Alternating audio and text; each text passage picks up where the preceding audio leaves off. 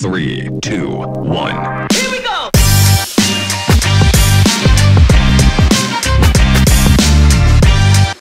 Hello, friend. Got a minute? You know, the church is not larger than the kingdom of God. The kingdom of God is larger than the church. What do I mean by that? Is church important? Of course it is. It's the place where we come to worship together, to fellowship together, to pray together, to receive the Word of God from anointed voices that have been given messages that we need to hear. But the church is not the entirety of the kingdom. He's building His church, but He's expanding His kingdom. He's not building His kingdom in order to expand the church. The church is contained within the kingdom of God.